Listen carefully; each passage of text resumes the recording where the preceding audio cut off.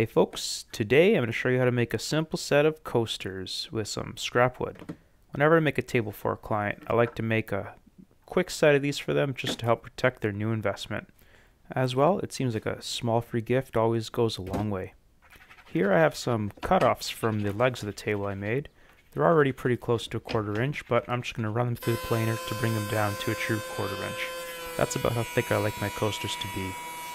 As for dimensions, I like a 3" by 3" coaster, but you can feel free to go a little bit bigger, a little bit smaller, depending on what you think is comfortable. Rip all the pieces down to 3 inches, and then hit them with some sanding. I finally jumped on the 3M sandpaper bandwagon, and I gotta say, it is life-changing. I'll toss a link in the description. Now, it's way easier to sand these blanks before you cut them into individual squares, so I actually took them all the way through the grits, 80, 120, and 150, finish them right off, because once they're cut into 3x3 squares, sanding's way harder. With that done, it's time to cut these down into their final size. I'm going to use my fence as a stop block along with my miter gauge, and in order to do that safely, we need a bit of a spacer. So, I'm not going to measure anything, I'm just going to toss our 3" blank against the saw blade, put the spacer beside it, and bring the fence up to that. Now we just square up one edge, bring the piece up to our stop block, and cut. You're going to want to make one more piece than the amount of coasters you want. So for example, if you want a 6 coaster set, cut 7 squares. Line up all the edges, clamp them together, and grab some painter's tape. I've made jigs and fixtures in the past to hold these together, and honestly, keep it simple, stupid. Tape's the way to go. Wrap that tape around them, and then grab a combination square or tape measure, and I like to mark in 1/2 inch from each side on one of the corners. That's where we're going to drill the hole for our dowel.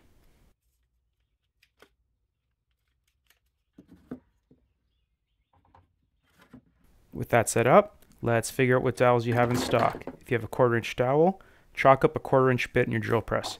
If you have a 5/16 inch dowel like me, put a 5/16 inch bit. The whole idea is to drill through all the pieces at the same time in the same spot so that they line up just like this when the set goes back together.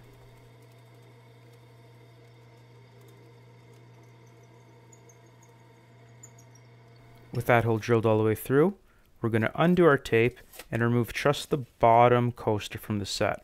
This bottom coaster is what's actually going to become the coaster holder for the whole set. So remove that bottom one and then tape the rest of the coasters back together. With those back together, now we want to put a new drill bit into the drill press that's about a 32nd or a 16th larger than the original hole we drilled for the dowels. This is going to allow these coasters to slide over the dowel with just enough play that you can get them on and off easily, but not so much play that they're just sliding around all over the place. You can see here the dowel fits into the bottom square, which is going to be our coaster holder, nice and snugly. However, the actual coasters themselves have a little bit of play and they move freely on top of it. We can just dry assemble the whole system now and use that to mark the length of our dowel.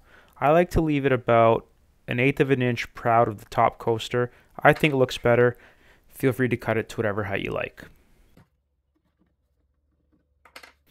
Now you have an idea of how the whole thing comes together and how it looks. Really is very straightforward and very simple. All we have left to do after this is to dry fit it, make sure everything moves together comfortably. If you're not happy with any of the fit, make adjustments accordingly, whether that means making the holes a little bit bigger or even sanding the dowel a little bit.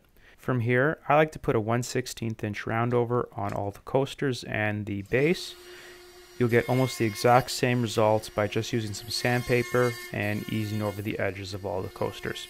Really, either way works just as well as the other. Then once I have my roundovers, I'll take a piece of sandpaper, clean up any edges, clean up any burn marks, just make everything nice and smooth and comfortable to the touch.